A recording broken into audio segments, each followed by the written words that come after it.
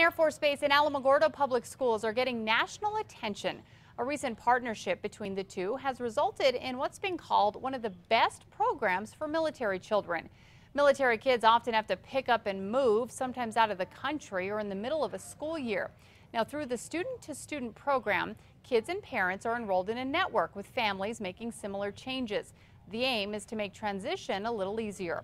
Alamogordo High is one of only 7 schools given the Pete Taylor Partnership of Excellence Award by federal officials at the Pentagon.